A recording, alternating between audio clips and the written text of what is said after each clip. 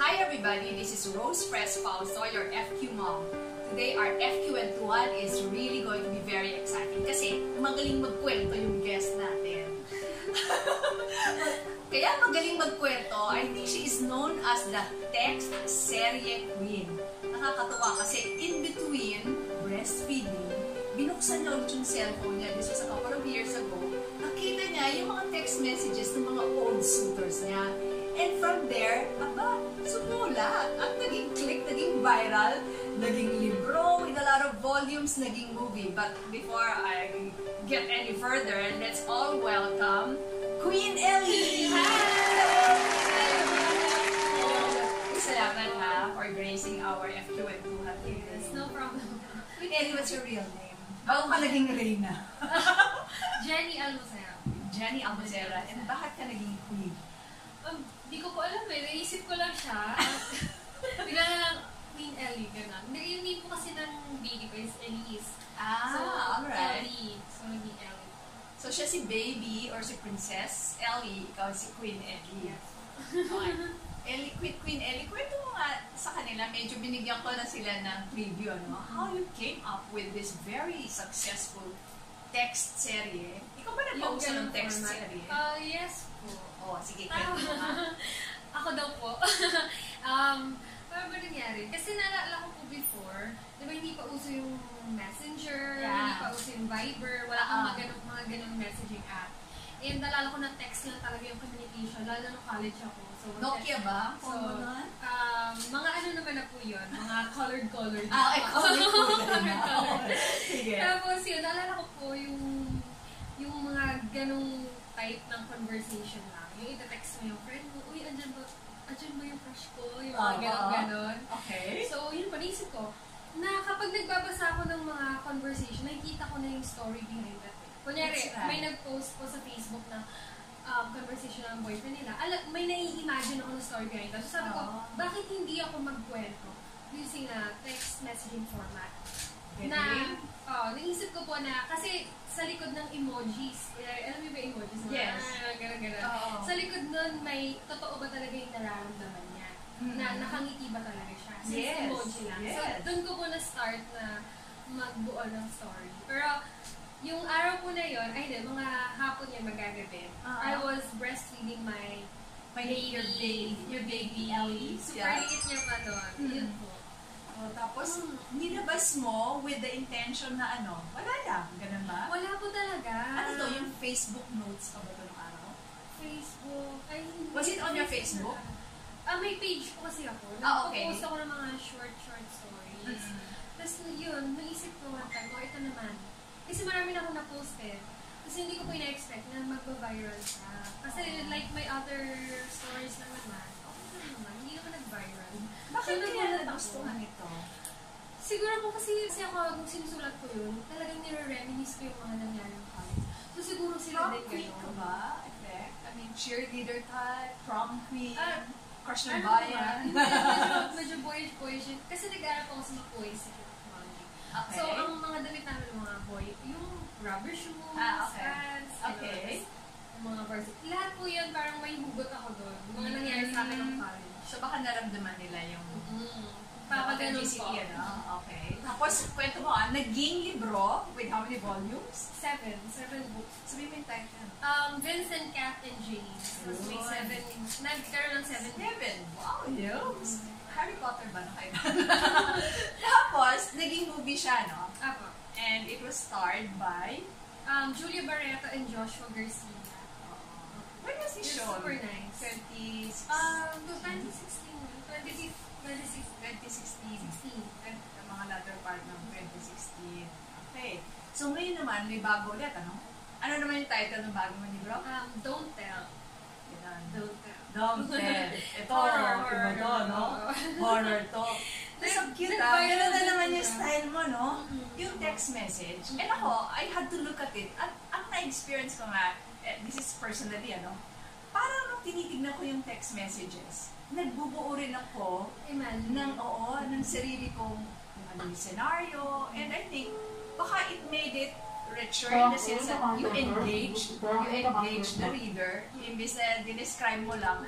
Kasi nakatext lang siya gano'n eh. Hindi siya detailed. So, iba-iba sila nang na-imagine, iba-iba sila naisip. Ganun po yung napansin ko sa comments. Oo, galing. So, ito naman horror. Horror naman po siya. Nag-trending din po siya. Yes. Tapos, galing mo. So, ito naman, Queen Elly, all this success that's happening to you right now, how has it affected your financial condition? Super naging okay po. Naging stable. Nakapag-start ko ako ng business. Oh, what business are you in? Cosmetics. Talaga. What's the name of the cosmetics? Queen Elly Cosmetics. Queen Elly talaga. Oo, Queen Elly pa rin. Ayun po, tapos nakapag-invest ako ng mga ilang bagay, nakapag-save up, kasi malaki po yung tulong, ano? Oo. And it's very good. Hindi ko po siya ina-expect. So, yun yung parang surprise sa akin. Oo. And syempre, I will be remiss in my duty if I don't tell you na, because, you know, this is a feast and famine industry, kailangan talaga malaki kagad yung sinasaalang-alang mo for saving and investment. Kasi you don't really know how long that will last. So, kada pasok, tabi. Kada pasok, tabi. And in fact, bibigay ko to kay Baby Elly and kay Queen Elly. Kasi nga, it says for kids from 1 to 92. Ito, sinimplify niya yung basic laws of money into 3 lang. So, imagine kung kinikwentuhan mo siya gabi-gabi, na-memorize na niya. Thank you po. Kasi diba? Babylon. Yes. So, bigyan mo nga sila yung ating viewers ng kwento. Ano ba yung childhood money memory mo na naaalala mo?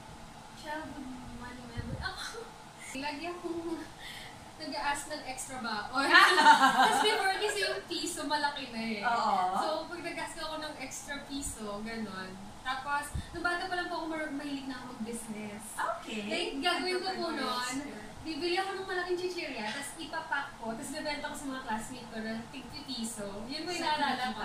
And then, kahit may tubo kong piso, okay. Yes. What did you do? Anong ginawa mo naman doon sa mga kinita mo naman? Wala. Or bibilin ko rin po. So, ito basic laws Number 1, pay yourself first.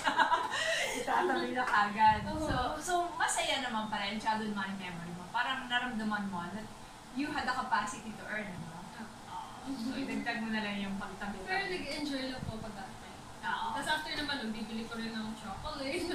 Okay naman Okay naman for us to enjoy. Siyempre, fruits of your labor yan Pero magtatabi lang kasi lahat tayo tatanda. How old are you now? You're very young. 24. Oh, imagine, 24. You still have a lot of time to save up and invest.